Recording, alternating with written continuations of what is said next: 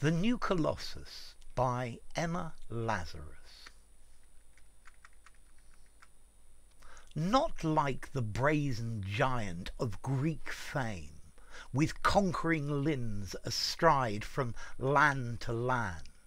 Here at our sea-washed sunset gate shall stand a mighty woman with a torch, whose flame is the imprisoned lightning, and her name Mother of Exiles. From her beacon hand glows worldwide welcome.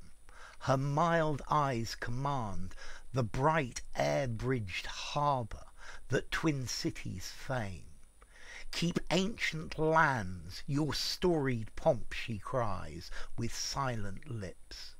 Give me your tired, your poor, your huddled masses yearning to breathe free.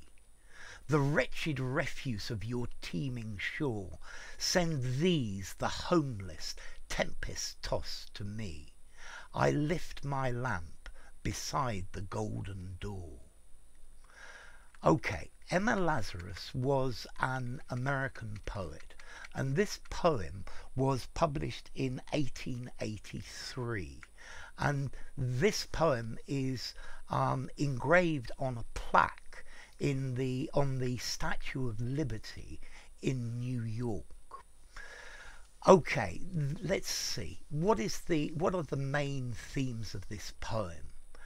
I think the themes of this poem are escaping from oppression, being welcomed to a new land, finding a place where you can be free. I think this epitomizes the idea of America, of America's greatness in the past. I think America is changing has changed from this, though, unfortunately. Okay, so the poem is comparing the Colossus of Rhodes with the Statue of Liberty. Yeah. Now, the Colossus of Rhodes was one of the wonders of the ancient world, and it was a statue to frighten away invaders and people coming. And here the poem is comparing the Statue of Liberty welcoming these people, welcoming exiles, welcoming the refugees from Europe. Okay, so let's look at the words.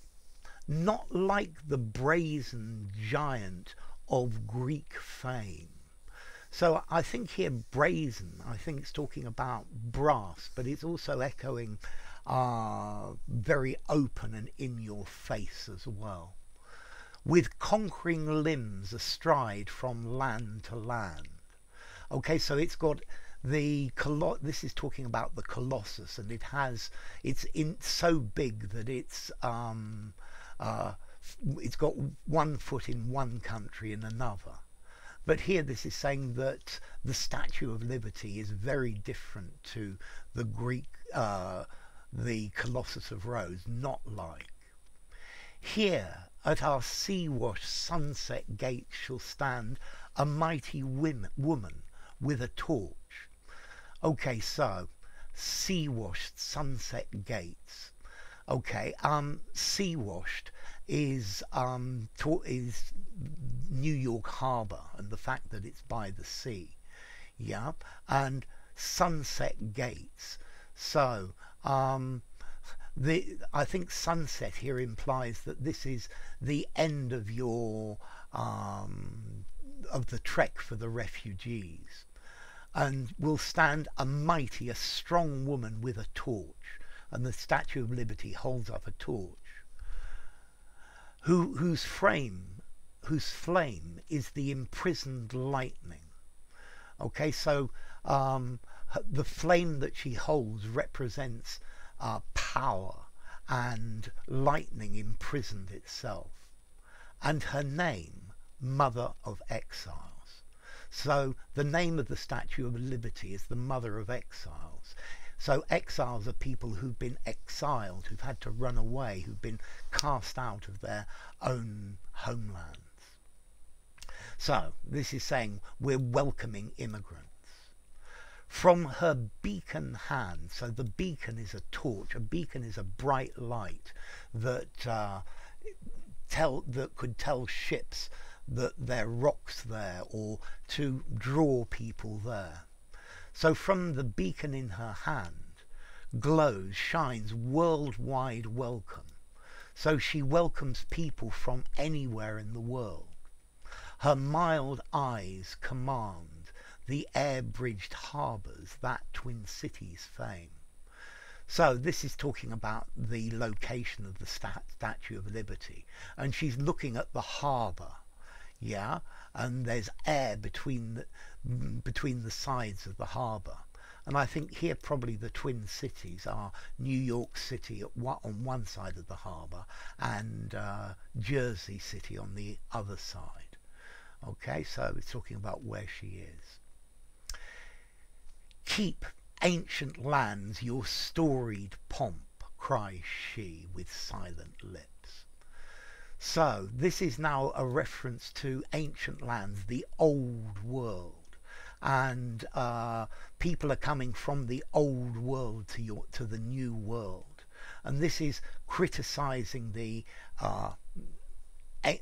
old world, Europe, which is very official and showy and ostentatious.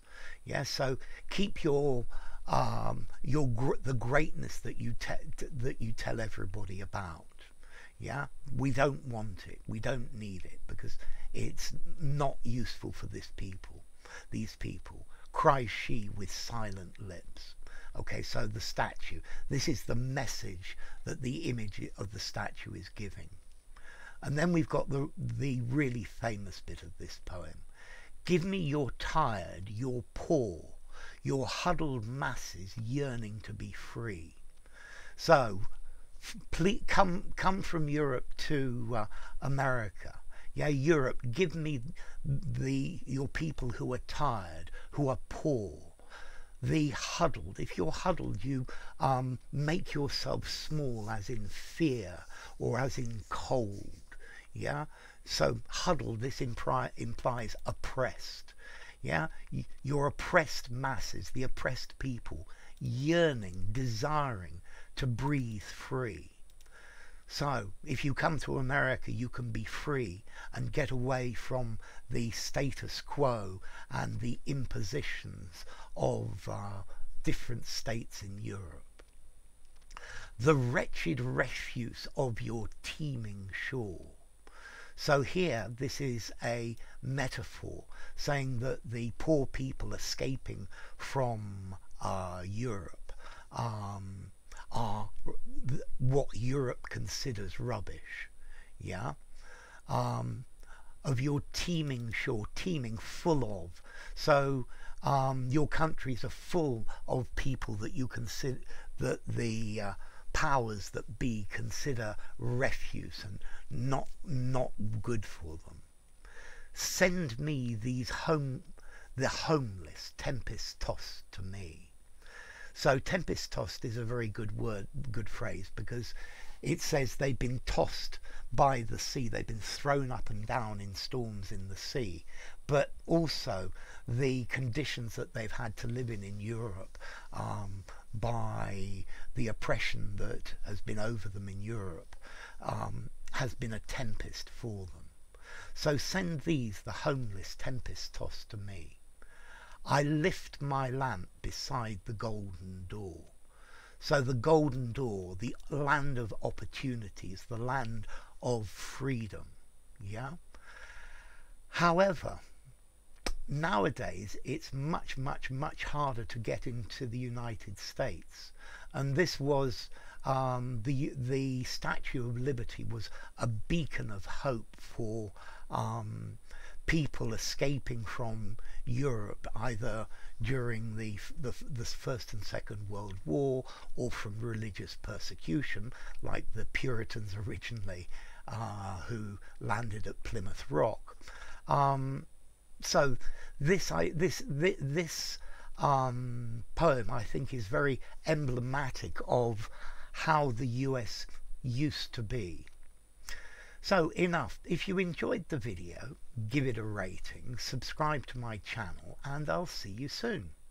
The New Colossus by Lazarus.